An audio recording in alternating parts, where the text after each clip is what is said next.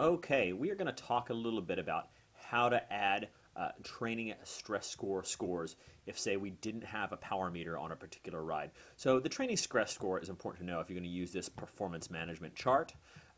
You want to properly calculate your your acute training load and your chronic training load. And that's not what this video is about, but what this video is about is putting in your TSS if you don't have a power meter for a particular ride. So there are two different ways we can do it. One is, let's go to our calendar and we'll look at a ride that I do not have a training stress score for, right? I don't have a training stress score for this ride last Saturday on February 4th. Why don't I have a training stress score? Because this was a ride that I did with my wife on the tandem, right? The tandem does not have a power meter on it, so even if it did, we'd be looking at the power for the two of us, not just me. So what we can do here is, if we want to put a training stress score in here so that our performance management chart is accurate, we can get a guesstimated TSS score based on one of our previous rides, right? So here I've already uploaded a Garmin file here. It has my total time for the ride. This is actually a pretty similar ride to the ride I did the day before, right? Right around, little over 2 hours. The training stress score the day before was 82.8. Again, that is not a hard ride at all. That's a very, very mellow ride. Less than 100 TSS for a 2 hour and 20-minute ride. We're pretty close here, right? So what we want to do, if we want to set a training stress score here, we just go to override values, and we can set our own training stress score. I'm just going to set it to 83, pretty close to what it was the day before. Again, a pretty mellow ride. So if you don't know the training stress score for a ride because you don't have the power meter, take a very similar ride. Take a similar ride, look at what the training stress score was then. You're going to go to override values and put in the new TSS. And there you go. And as I said, 83 is awfully low for a ride that's a little over 2 hours long. You can see I got 84 in a little under an hour the very next day. That was in a criterium that I did. So that's how you do that.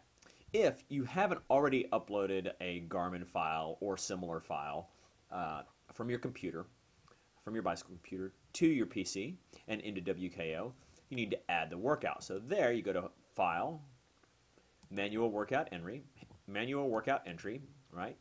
You put in your sport, cycling, I'm assuming. Let's say you did a 2-hour ride, that's 120 minutes, right?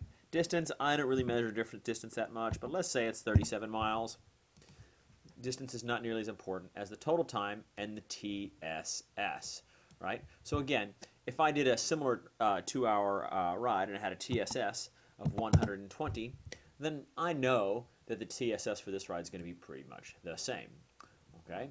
So then manual entry, road to Santee and back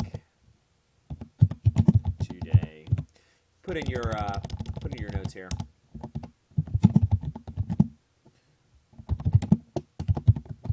And that is it, right? So we just save that. We want to make sure we have the correct day here. Up here in this left-hand corner, if we actually did this ride yesterday, we're going to want to change this date to whatever day we did the ride. Right now, I'll just leave it on today. That's good enough. And then we save the workout, and that is it. And even though these are a guesstimate, you can actually get them surprisingly close. You can get them surprisingly close to what they should be. If one way to make yourself better at entering the TSS when you don't have the power meter is, before you even download your ride onto the computer, guess what your training stress score would be. And after a while, you get a pretty good estimate of what it's going to be. Again, that training stress score is really important. It's important if you're going to use the performance management chart. When I look at my training and the training of other people, more important than duration or distance or any of those things is going to be the total training stress score per month. That really is an indication of total training stimulus, so you want to get that right. Otherwise, you're not getting the most out of your power meter. If you have any questions, you can go to my website, crankcycling.com, and shoot me a message from there, and I'll get back with you.